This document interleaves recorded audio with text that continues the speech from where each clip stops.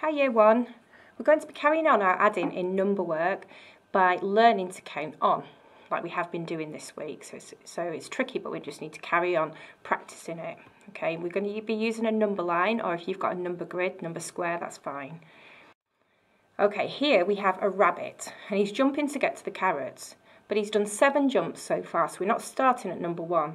He's starting at number 7. How many more jumps does he need to do to get to the carrot?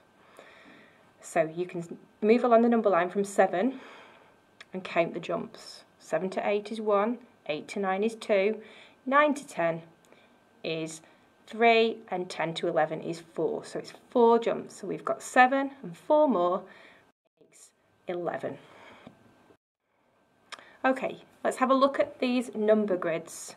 They're tens frames, okay? Ted has 8 marbles that he's put in the first tens frame. He wins 6 more marbles. Has he got 14 marbles altogether? That's right, he has. So we had 8 and 6 more makes 14 altogether. Let's use the number line below to complete the number sentence. So we've got 15 to start off with, and we want to add 4 on. So we need to put our finger on 15, so find it on your number grid, 15, and count on 4 more. How much is that altogether? So where does your finger end up when it's done 4 jumps from 15? See if you can pause the video and work it out. Yes, that's right. 4 more jumps along from 15 is 19.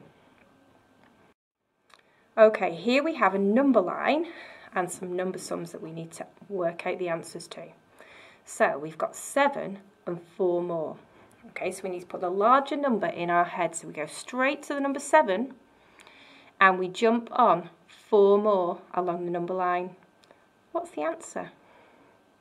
7, 8, 9, 10, 11. What about 7 and 5 more?